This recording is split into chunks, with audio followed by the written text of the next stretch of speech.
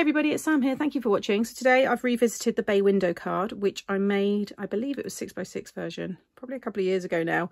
So I was doing a Facebook Live recently and I've made a 5x7 version, which is this one here. And I've done a bee theme. So basically this comes up, it's got a little instruction there, tuck me in. So you just tuck it behind this piece and you have a bay window.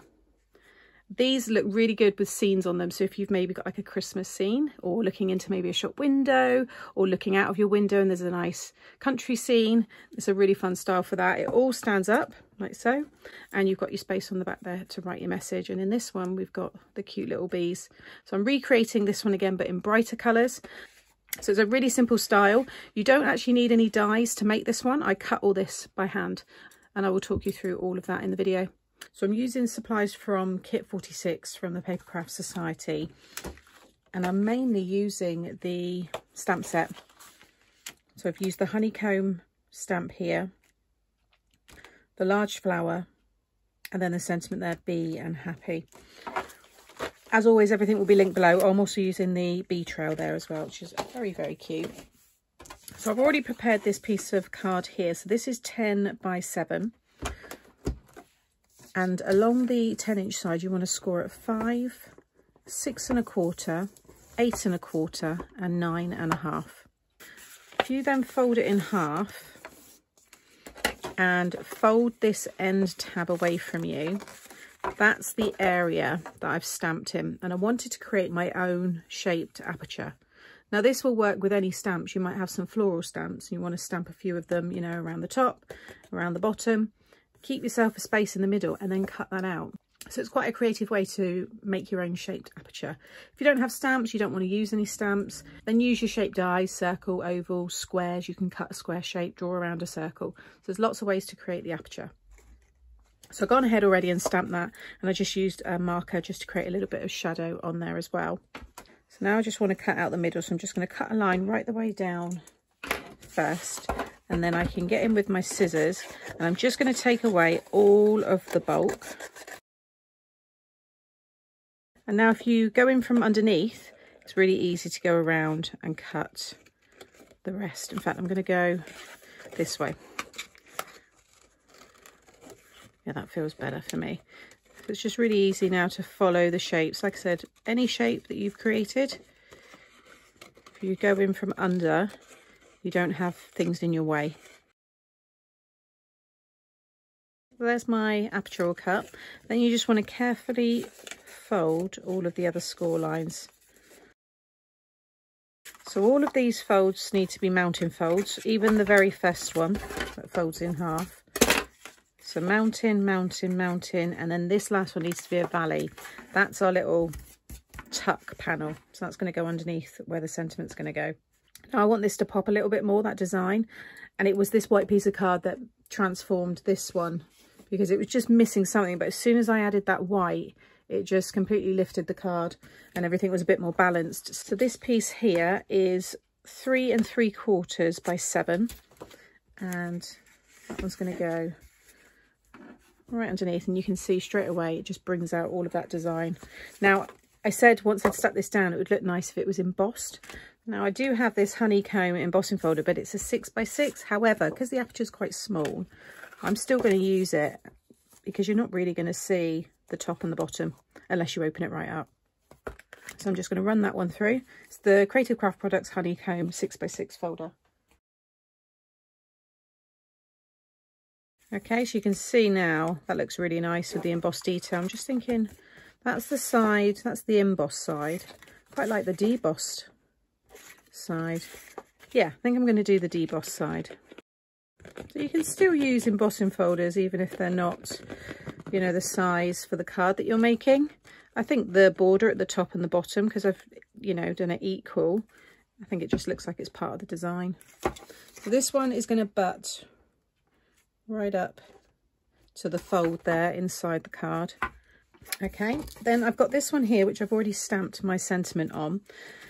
Now this will vary depending on the sentiment. You might not want to have a vertical sentiment like I've done. It could be pattern paper and your sentiment can be on the front here. It could be inside. Lots of ways to change this. The silver piece is 1.5 by 7 and the white piece is 1.25 by 7. I've popped some foam up behind that one.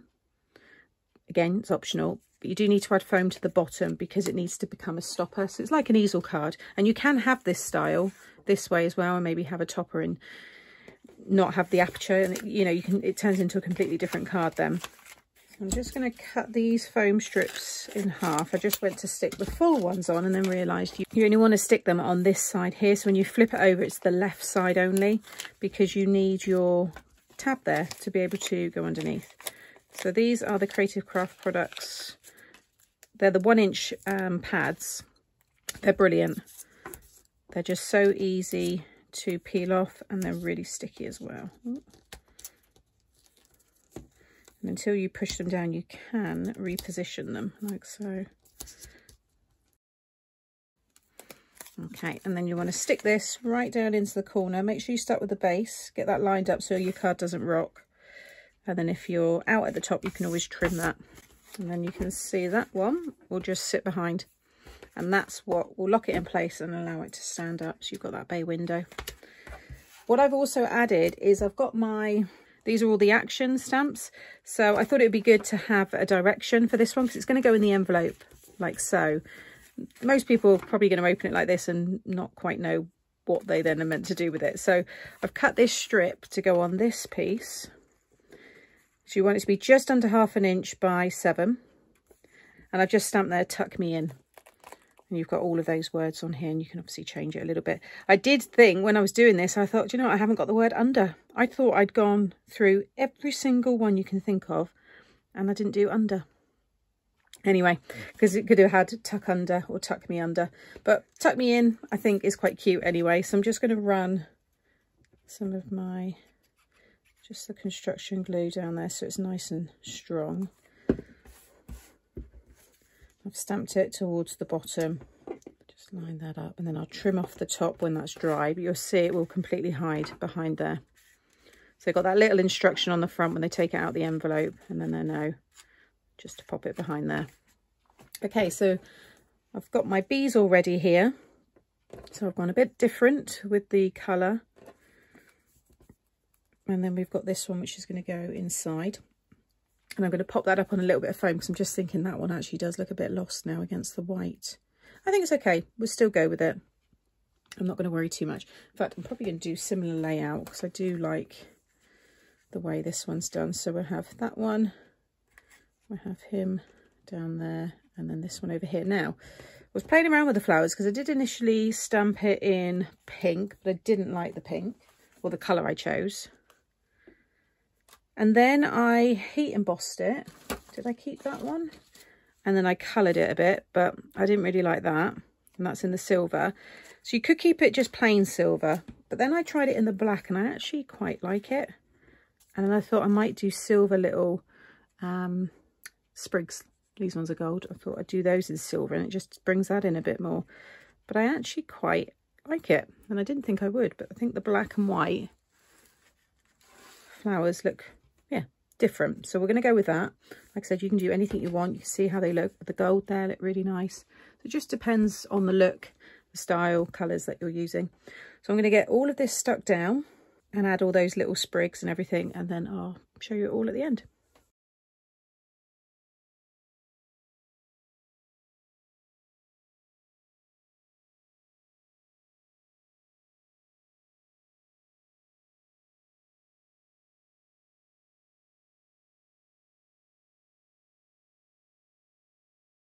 Okay, so there is the finished card. I just added some accent glaze to the centres of the flowers there and also on the wings, just so they got a little bit more shine. I didn't add the little sprigs in silver in the end. I actually quite like it as it is. I've added the panel on the back here. This is 4 3/4 by 6 3/4, and I've stamped the other little swirl there as well. And I do have somewhere little bumblebee, so I will add that to the back as well. You'll see this one here, I've got the matching envelope. I made this during the Facebook Live. Just use the envelope punch board, but I made it, this is what I call a bouncy envelope, so when the card's not in there, can you see it's quite dimensional? It just means you can get the card, even with the dimension, into a 5x7 envelope instead of using a box envelope. And you'll see it all seals up if you did want to still send that through the post. As always, thank you so much for watching today. I will have linked all of the product that I've used in the description box below this video, and I'll have the other, I think there's only one bay window on the channel, but if there's another one or something similar, they will be coming up now, and I would have shared it earlier on in the video anyway. And also, if you're not subscribed and you've enjoyed today, please subscribe and hit the notification bell, and that way you won't miss out on any future videos. See you all again soon. Bye.